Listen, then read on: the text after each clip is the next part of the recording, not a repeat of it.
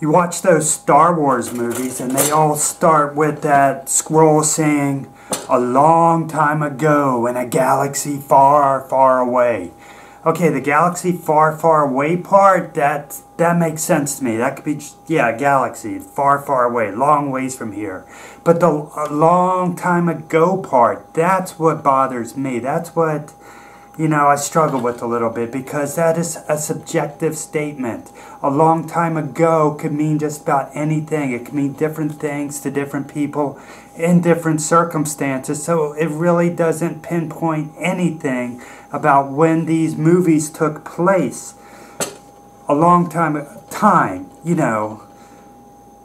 it can seem like a long time based on what you're doing. For example, if you're a woman and you're in labor, and you've been in labor for like 24 hours, and somebody asks you, "Hey, how long have you been in labor?"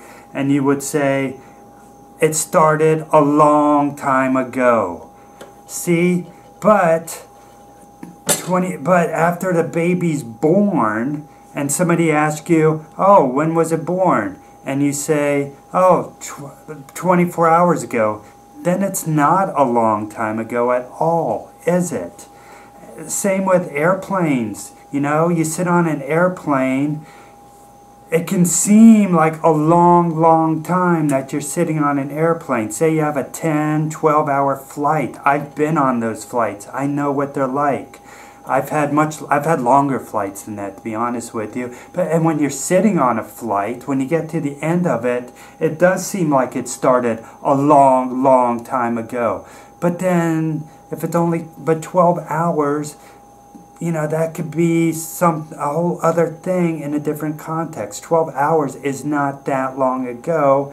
Like, say, since you took your last pill, if you're on medication, and you're supposed to take it every 24 hours, then you took it 12 hours ago. It wasn't that long ago. So, this stuff about Star Wars taking place a long time ago, it just doesn't add up for me, and I don't like it, and I'm going to boycott Star Wars from now on until they change that.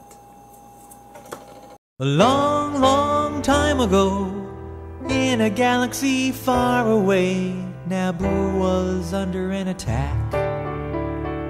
And I thought me and Qui-Gon Jinn could talk the Federation into maybe cutting them a little slack.